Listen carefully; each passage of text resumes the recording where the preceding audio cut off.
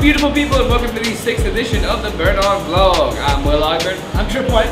Yes sir, we got a bunch of stuff going on. We're coming to you today from beautiful Panama City, Florida. People just got done yelling outside. I don't know what the hell was going on. What the hell are they doing? There's that yell. Woo! Roll Tide! He said it! He said it! Yeah, no, it is beautiful out here. It's Memorial Day weekend, so everybody and their brother's coming out to Panama City Beach right now. It's actually being invaded by Alabamians right now. One of the worst tramp stamp collections we've ever seen because of all these terrible, terrible people that are invading our beaches. Awful. They're reliving their teenage years. Yes, go Tigers, by the way. Anyway, I'm going to be talking about the return of Ramirez. Manny Ramirez is coming back, and what are we going to do? I'm going to be talking about the French Open, or the Roland Garros Open that's happening in France right now, in tennis. Woo, tennis! Let's get started. It is a real sport, by the way.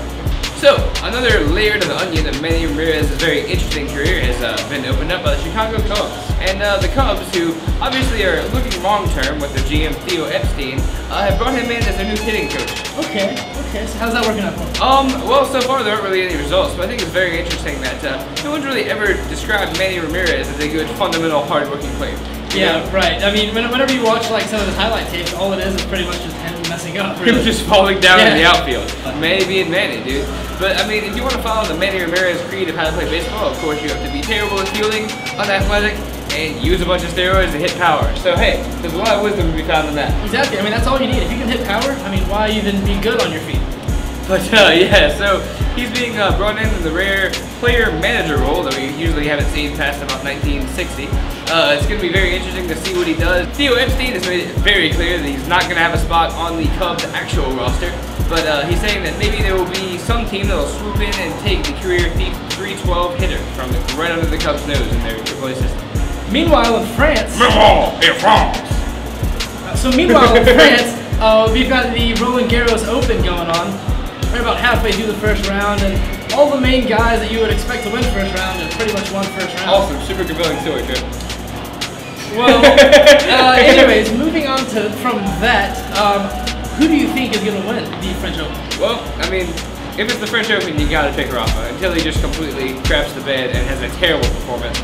I mean, in the last couple of years, it's all been about he's hurt, he'll never beat Djokovic, and then he just slammed Djokovic before last year. I want to pull for Djokovic in this too, but he has yet to win in the Roland Garros Open, and I don't think that he, this year, has necessarily exactly what it takes. I mean, he lost to Stan Wawrinka in the Aussie Open like this year, and he just, that's his surface, and this isn't his surface. He's not necessarily used to playing on the surface, so I don't think that Djokovic is going to have a take. So I'm probably with you there with Nadal, maybe Stan.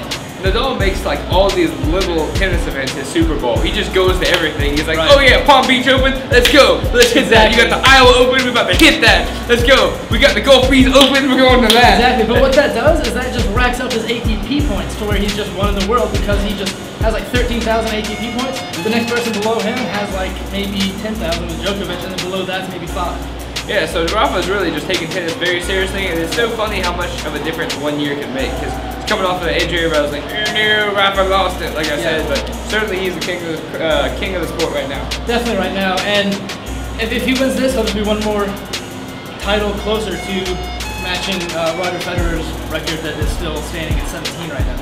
Definitely so. We'll be looking forward to that. Thank you for joining us on today's BurnOn Blog. I'm Will Ogburn. I'm Trip White, in case you guys haven't picked up on that yet. Yeah, for real, and hopefully we'll get some videos from parasailing, go-karts. We're going to rent like little baby cars, Nika calls it. Yeah, they're like little Beetle cars that are like completely open cockpits. Should be pretty fun. So, keep burning on.